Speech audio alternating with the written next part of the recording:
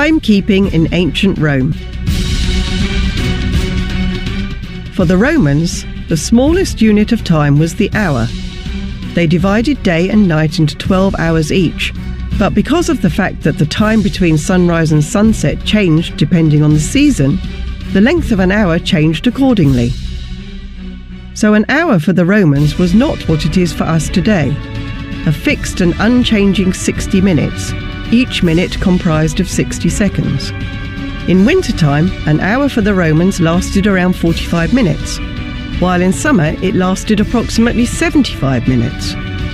Also, midday was called meridias, the abbreviations AM and PM that are commonly used today stand for ante-meridium and post-meridium, before and afternoon.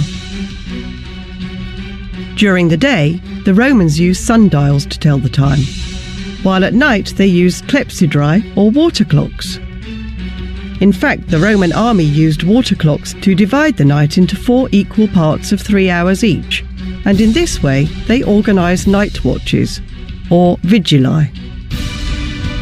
Those early versions of timekeeping may sound rather inaccurate today, but at that stage in history, the alternative would be to form an estimate by studying the position of the sun or the stars in the sky. As archaeological evidence suggests, there were numerous workshops and craftsmen who specialised in creating various types of ancient clocks at that time.